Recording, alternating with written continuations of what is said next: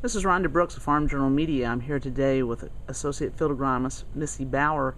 And Missy, you're talking today about soil density management. What would you want to share with farmers this afternoon?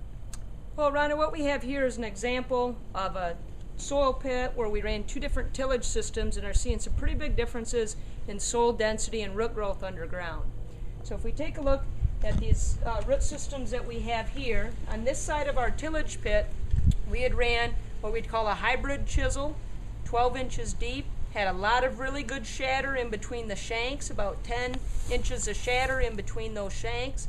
We then leveled this up with a vertical tillage harrow type of a tool. What that's allowed is to have pretty uniform density as far as root growth. So you can see here we got really great root growth coming down real nicely through this soil profile. We've got a lot of nice roots. Here's a part of a third set of crown root down in here into this subsoil and another one here. So we got really good rooting depth here, as well as we can see on this part as well, or this other example right here. So when we have this good rooting depth, it allows us to be able to move water better. So now when I get into July and August and it's hot and dry, I have the ability of pulling more moisture up from down here deep into this profile up into the plant to be able to help feed this plant.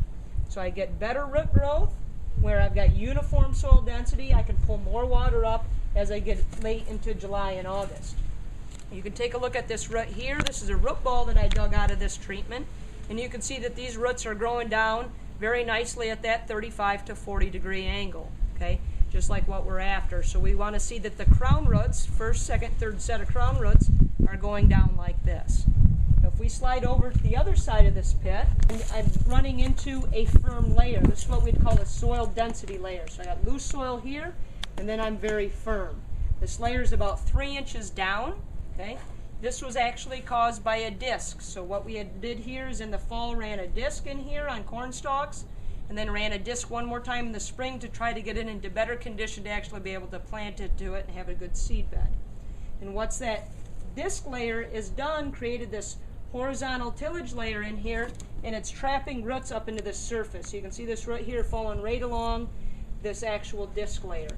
We've got a lot of roots, but they're only in this top 3, maybe 4 inches of soil. So we've really limited the depth of rooting. When you see we get down in here, we don't have very many roots down deeper into this profile at all. So when we can have a lot of soil moisture down here, we don't have any roots to help pull this up. So we're going to get ourselves into trouble here and run out of water sooner. If we take a look at the root ball that came out of here and say I'm going to take a look at my first 3 sets of crown roots, we can see that these roots have come here and really turned and went sideways. Okay? So instead of now farming on maybe 10, 11 inches of good surface soils here, I'm farming on about 3 inches of soil. So if I don't keep getting a lot of rain in July and August, I'm really going to run into trouble here where these roots are turned going out sideways, have no ability to help pull up water from down below.